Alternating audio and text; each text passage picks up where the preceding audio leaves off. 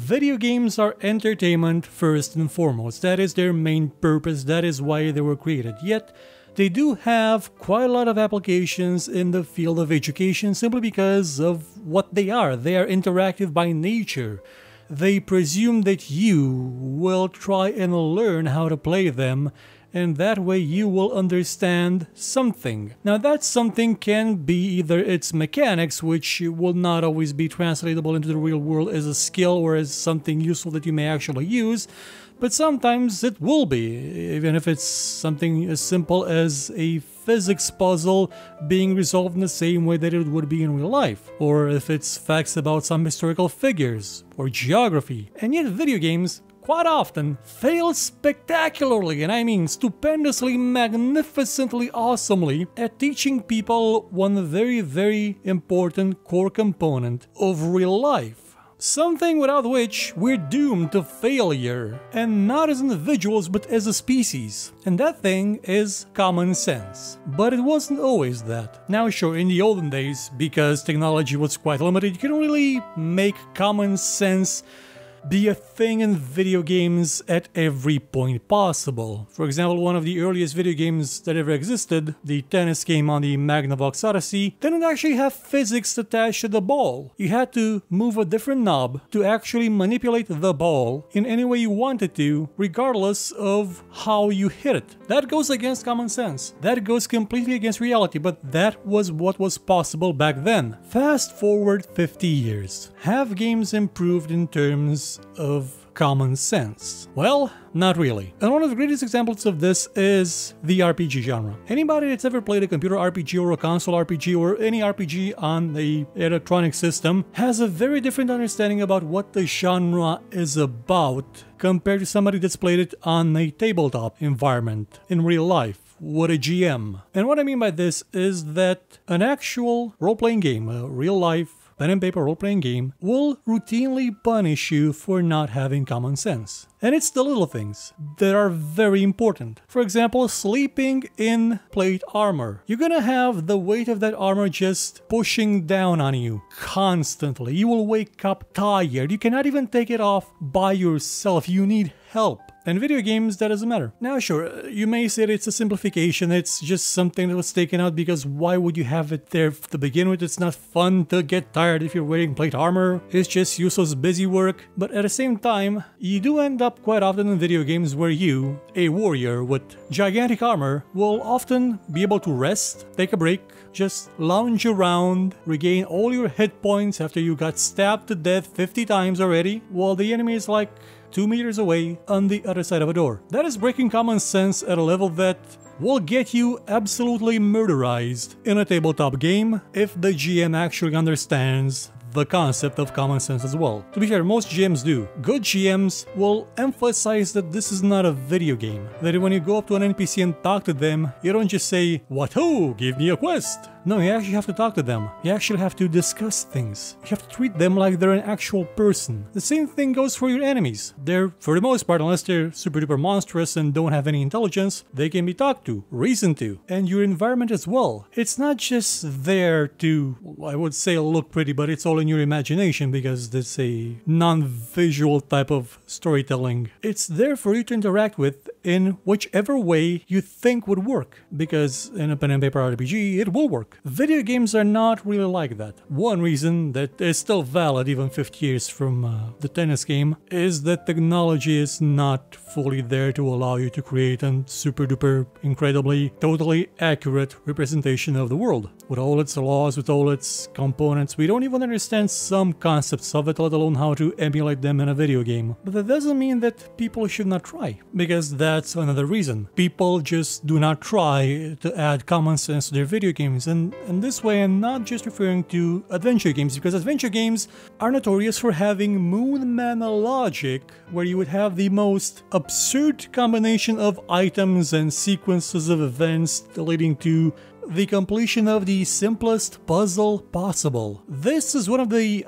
things usually attributed to the downfall of the popularity of adventure games, at least in Western markets, though it was still kind of... They didn't die out, is what I'm saying. They just weren't the hot thing because of first-person shooters. The thing is that adventure games, even if they do have Moonman logic, can still have their own common sense tied into that logic. For example, The Secret of Monkey Island. One of the core concepts of the game is that your character has infinitely expanding pants in which he can stuff anything, and whatever is down there doesn't seem to take up any space or matter or volume or anything. So when you pick up that idol from the bottom of the ocean and stuff it into your pants, and thusly you're no longer tied to it and drowning, it makes a twisted kind of sense. In that world, that is common sense. What the adventure games did after that, well, that's a whole other matter. And it's not just them. It's far from being just them. First-person shooters, the ones that replaced in popularity the adventure games a while ago, they're guilty of this pretty much non-stop. Games where you think, oh, I can shoot out a light and maybe be a bit harder to see. No, you cannot shoot out lights. Games where you think, oh, the enemy is hiding behind something that looks like it could be easily broken apart. I can just shoot it and then kill them like that. No, you can't. It doesn't do any damage beyond that. Or my favorite, like my absolute personal favorite. Oh, look, this door is locked. How do I open it? A, do I go around the level looking for a key? B, do I blow it up with any of my moon-destroying weaponry? C, do I wait for my teammates to get around the door and open it for me because I don't actually have any agency in this game, and if the game glitches out, well, I'm stuck behind the door and will never pass through it? Well, usually it's not the second option. And this is something that modern shooters are really guilty of. Whereas the precursor to that genre, well, the precursor to the first-person genre in general, Ultima Underworld, didn't have the issue. That was because Ultima Underworld was made to be a simulator of the world, of a world. It was meant to have an internal logic that worked, that functioned, that made sense. So when you encountered the door, if you had weapons, you could break down the door even if it was locked, unless the door was made out of steel and you didn't have anything that could bust down a steel door. The Ultima games in general tried to do their best at conveying the idea that common sense exists and you can use it to your advantage. Yeah, you can combine flour with water and get a dough that you can then bake to make bread. Why not? It's something that added to the believability of the world, to your immersion in that world. And it's gone down the drain quite often in the last couple of years. Couple of exceptions, absolutely there are exceptions. Divinity Original Sin is a great exception. It tries to do a lot of things sort of realistically, even though it doesn't have day and night, and even though it is a game where you can talk to dogs. You will sometimes find the odd game that does try its best to still convey common sense, usually more in the simulator, incredibly complicated, really in-depth,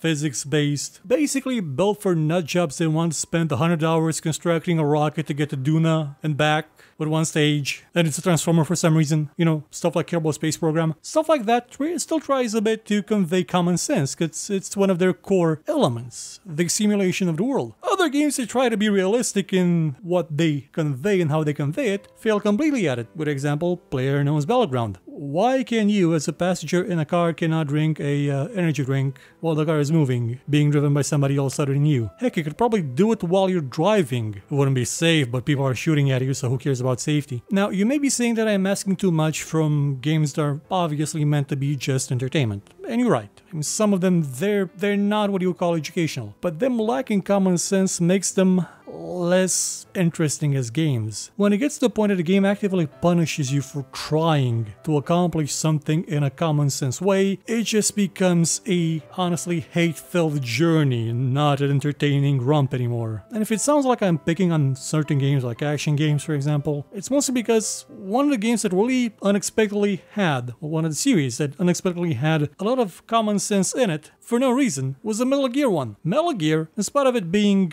about Nanomachine's son most of the time, or Metallic Archaea, has an absurd amount of common sense in it. Ideas like your footprints are visible in the snow. If you get into a place that's smelly, that smell may rub off on you and enemies will notice it. If you point a gun at somebody who's not prepared to have a gun shoved in their face, they'll react like a person that's not prepared to have a gun shoved in their face. They won't instantly shoot you in the face. No, they'll react is, oh, okay, you got me, just don't shoot. And these are things that do not have a tutorial. These are things that the game does not teach you because it expects you to understand them already as being something you could have done in real life. In Metal Gear Solid 2, you can see ice cubes melting in real time. And someone pointed out, I think it was either in one of my videos or in a comment I left on some website, that it's a completely pointless feature, that it doesn't do anything. No, it doesn't. But it's something that they put in there so that the world still makes sense at as many levels as possible. So that when you get to Metal Gear Solid 3 and you start to wonder,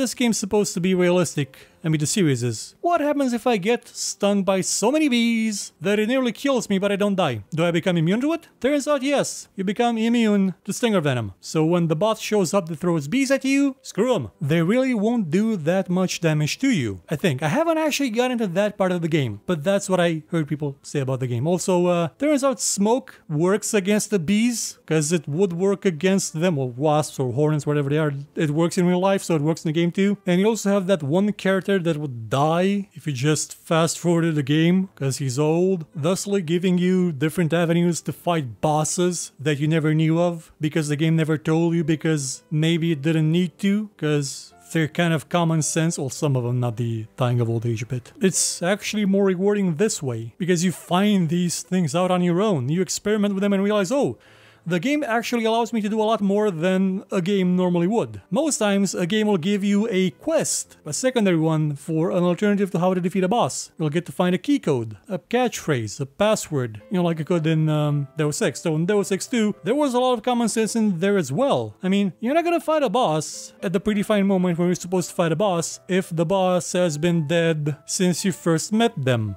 by some freak accident involving explosives, and you were sneaky enough to make sure nobody noticed it was you. It's games like these that are the most fun to play, the most fun to replay, the most entertaining of all. Because what they do the most is they don't punish you for actually trying to do things in ways you think they could work and even may work, where the game actually programmed in a way that let you do that. It was simpler back in the old days, because back in the old days you just had text and a very, very simplistic graphical representation, so you could program most contingencies, the ones that seemed like they were common sense. In modern times, not so much. In modern times, you cannot open doors even though you're a super duper soldier armed with, well, biceps that could bench press the continent, even though we do have the technology to still display all those common sense related options. But they're not there because implementing them takes time and a lot of money, because money is time. Making games is not easy.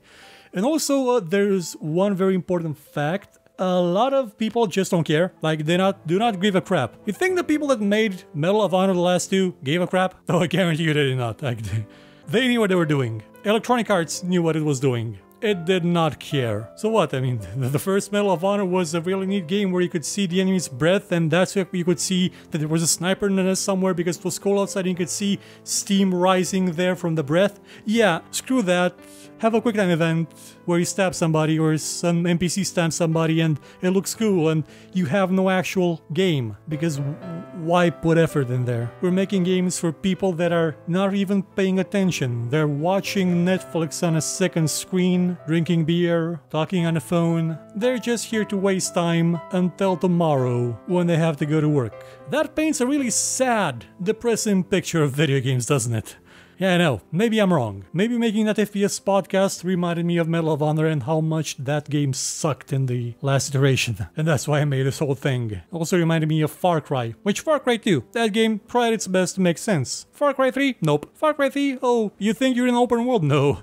You're not. Same with Assassin's Creed 4 Black Flag. You capture all those fortresses. Can you use any of them to defeat any of those super duper turbocharged ships that can turn on a dime for some reason even though they're the size of a planet? No, because if you get near one of your own fortresses, you're out of the mission zone for fighting that ship that's constantly following you for no reason. I think you should care about common sense in video games. At least in those that try and seem like they're more than video games. Those that try and seem like they're grounded, because common sense in Doom, why bother? It's Doom. It's about blowing demons up with your face. common sense in RPG, well, that's kind of important, especially when older games like Ultima Underworld had it. Got yourself locked in prison? Well, here's a 10-foot pole, use to flick the switch to the cage. Voila, you're home free. Other games that have the pretense of realism or of authenticity of being more than just Tetris, more than just Pong. Actually, no, those games did have some common sense to them. They're not doing that great, and they kinda should, because like I said, common sense is something that people need to learn, something that must be ingrained into everybody's mind, or else this species is doomed. Octopuses have common sense, crows have common sense, ravens do,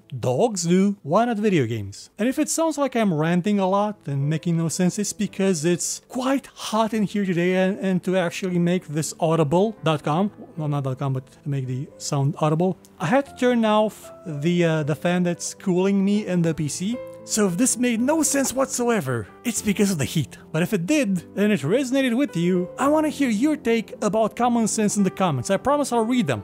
I know I promised the same thing last time, I didn't get to it. I will get to it soon, I promise again. Goodbye.